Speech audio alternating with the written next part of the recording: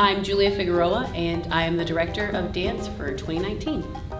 The dances that the campers will learn will be East Coast Swing and a line dance called the Get Up, and an intro to basic step for salsa. I am Michael Smith. I help with the dance staff. It's important for teens to come to camp because it kind of removes them from the world, because I mean a lot of colleges and things like that, their entire point right now is to pull religion away from kids and pull them into reason or things like that. But camp is the opposite. It pulls them back into the church. It pulls them into actual reason and things like that. My name is Lily Irwin, and I'm on dance staff at Teen Camp 2019.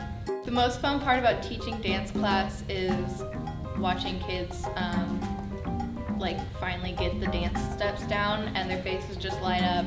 And no matter how much they say they don't like dance class, they just get really, really excited once they can get it.